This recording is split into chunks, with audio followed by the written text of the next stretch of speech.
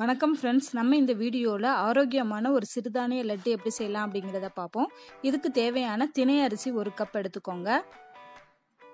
அதே 1 கப் அளவு நாட்டு சர்க்கரை எடுத்துக்கோங்க. நீங்கள் வெல்லம் இல்லைன்னா கருப்பட்டி கூட இதுக்கு பதிலாக சேர்த்துக்கலாம். இதுக்கு தேவையான 2 ஏலக்காய், கொஞ்சமாக உப்பு எடுத்துக்கிட்டேன்.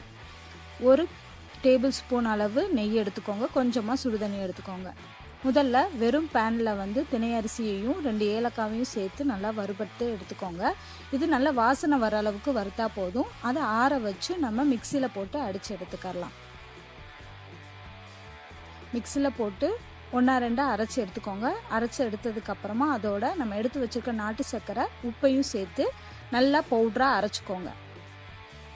இப்போ பவுடராக அரைச்சாச்சு. இதை ஒரு பாத்திரத்தில் கொட்டிட்டு இதுக்கு தேவையான அளவு கீ சேர்த்துட்டு நல்லா கிளறி விட்டுக்கோங்க. ஸோ உங்களுக்கு தேவையான அளவு நெய் சேர்த்துக்கோங்க.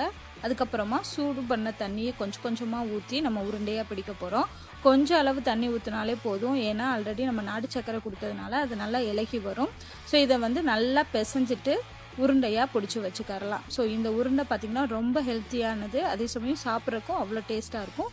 இதை நீங்கள் சில்வர் டப்பாவில் போட்டு வச்சு 10 நாள் வரைக்கும் வெளியே வச்சே சாப்பிட்லாம். ஃப்ரிட்ஜில் வைக்கணும் அப்படிங்கிற அவசியம் கிடையாது.